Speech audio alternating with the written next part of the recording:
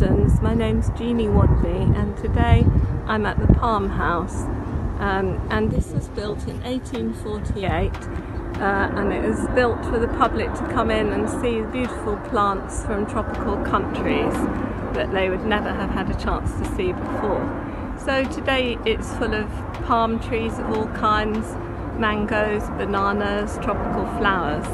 And today's writing challenge is to set a thrilling chase in an environment like this, full of beautiful and exotic plants. So you have one person who's trying to run away and one person who's trying to catch them. You can decide who's good and who's bad, or how you want to do it. You can use everything inside the glass house. So there's creepers to swing from, there's a spiral staircase and a walkway, and big palm trees they could jump from like a squirrel. Whatever you want, but make it as dangerous as you can inside this unlikely setting. Thank you. Goodbye.